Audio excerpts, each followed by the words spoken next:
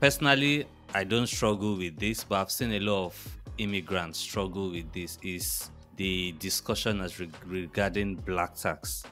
A lot of people have been beaten as a result of black tax. A lot of people, I would say, like they are naive, or I don't know what the issue is, but you can see every immigrant falls into two categories, clear cut. There is no middle line. Someone that manages black tax very well, and someone else that does not manage black tax very well. What do you think is the difference between these two people? And for those people that are not managing it well, what does that look like, and how can they move over to the winning side?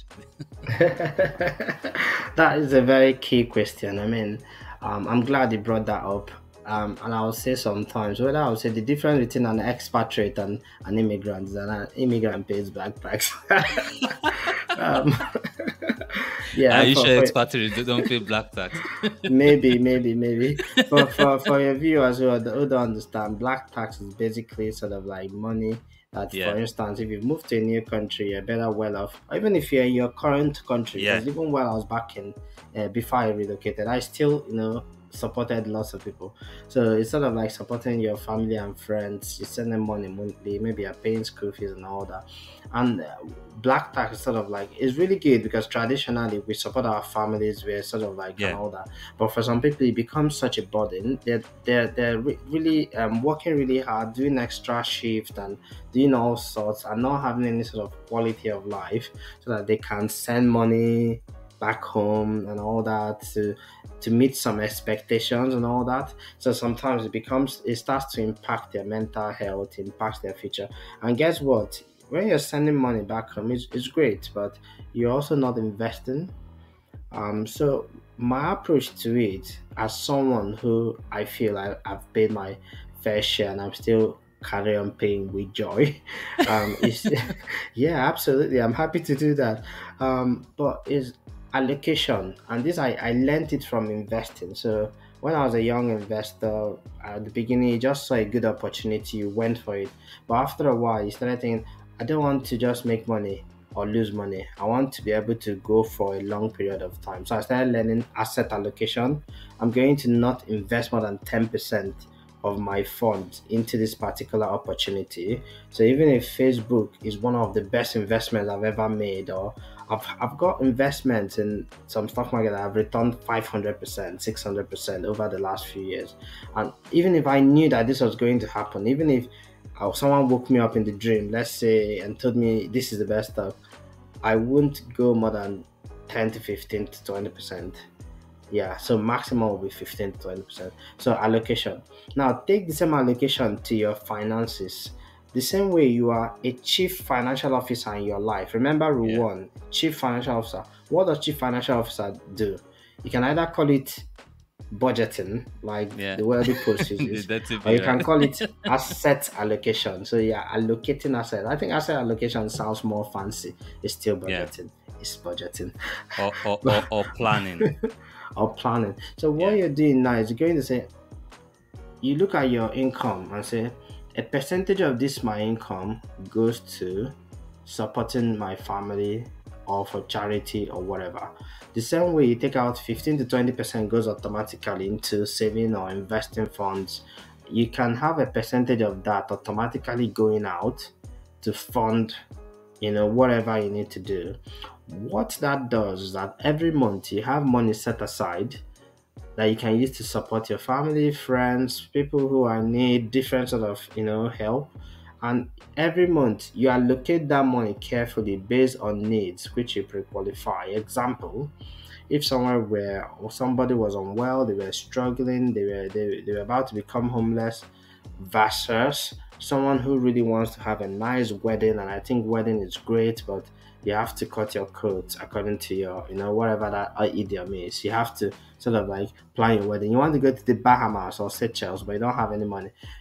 The other guy who is about to be homeless is probably going to be ahead of you in priority in being allocated my fund for that month.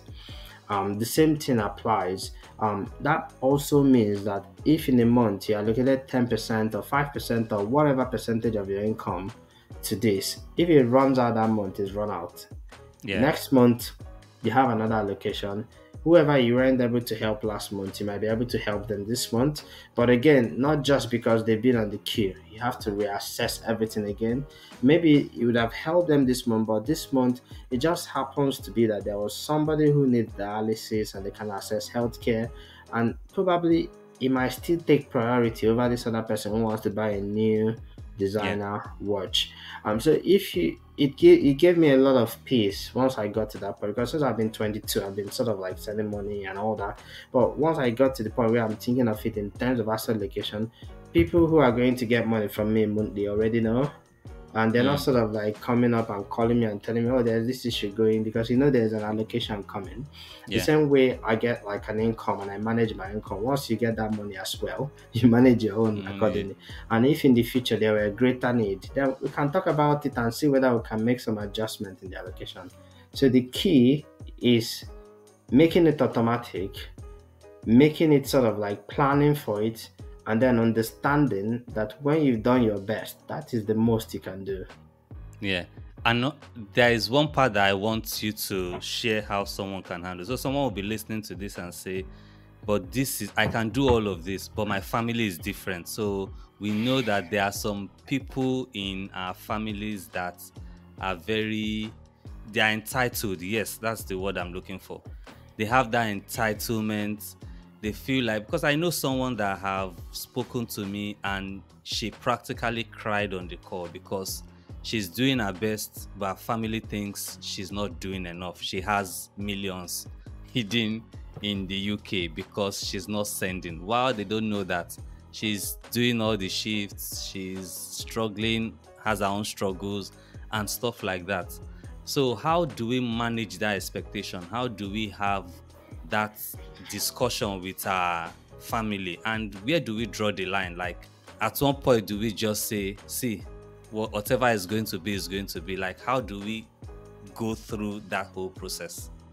It's very difficult. I've been fortunate in my own case. I think I'm fortunate because I can't say that.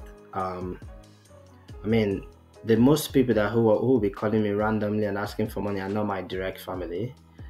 My parents, I wouldn't say that they mount me under any pressure. Um, it might have something to do with the fact that there's already an allocation. We all know there's an allocation, and if you want to Mm, do it properly, like do it adequately. But if your family has very high expectations from you, a lot of it might involve explaining things calmly. If you can afford for them to visit you in UK, it always helps. It's an eye opener, because then they realize the sort of your lifestyle, how you're working hard, and if you can arrange that, it usually helps. But the final thing to say about that is that ultimately you cannot really control what other people do. And I know we all love our families dearly, but at some point you have to realize I can only control what I do, how I feel.